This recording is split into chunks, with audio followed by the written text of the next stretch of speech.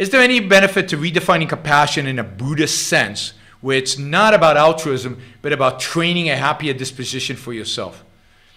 I mean, maybe. I don't think of compassion as being altruistic, and I don't think it should be altruistic. So I definitely think we should redefine compassion as not being altruistic.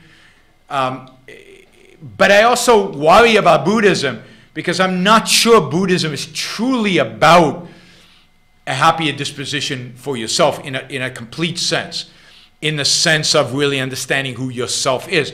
Because Buddhism undercuts the role of reason. Buddhism rejects the mind because the mind is too busy with the material world, too busy with the problems of survival, which were the only interesting problems we have. And therefore, Buddhism wants the mind to be obsessed with itself. So I don't think Buddhism is the solution. I do agree that redefining compassion and taking altruism out of compassion is a worthwhile endeavor.